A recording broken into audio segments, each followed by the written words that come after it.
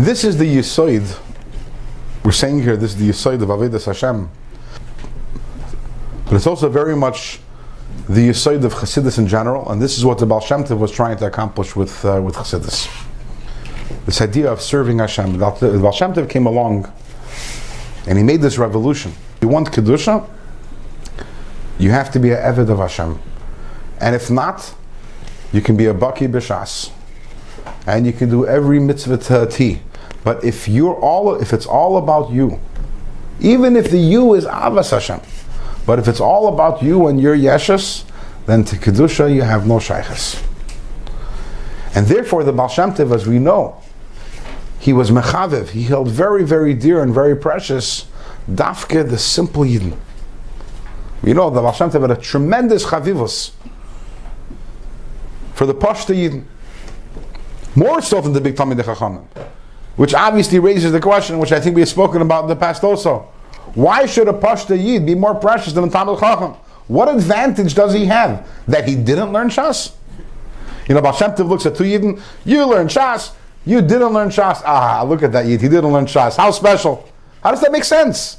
Why would the Baal Shem Tov have this special place in his heart for the Pashta Yidden? What do they have?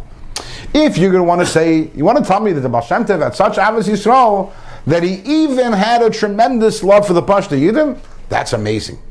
That makes sense. Avos Yisrael, you have to love every single Yid. He loved every single Yid, even the Yid who was a very Pashta Yid. That I can accept. But why would he have this special chavivus, this special affinity for the Pashta Yidden? But now we understand. What is the hallmark of a Pashta Yid? The hallmark of a Pashta Yid is that he's a soldier. He's not a big Talmid Chacham. He doesn't know the whole Shas. He didn't learn all the different Sfarim. All he knows is one thing. Hashem told me I have to wake up in the morning and daven. I wake up in the morning and daven. Hashem tells me I have to put on tefillin. I put on tefillin. Hashem tells me I have to keep kosher. I keep kosher. Hashem tells me I have to can't work. With a pashtus. With a pashtus. And the Baal Shem Tov looked at that and said, wow, look at that Kedusha.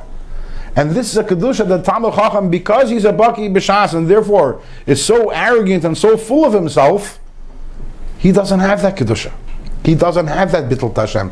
To him, everything makes sense and everything's beautiful and he's enjoying life and it's a meaningful life and he's loving the learning. And where is Hashem? Where is Hashem in all of this? The Baal Shem Tov came along and that was his big Chiddush to Yidden.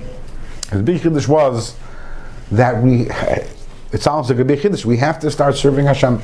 It's not about how much Torah you learn. It's not about how many mitzvahs you do. It's about how much Kedusha is in the Torah and the mitzvahs.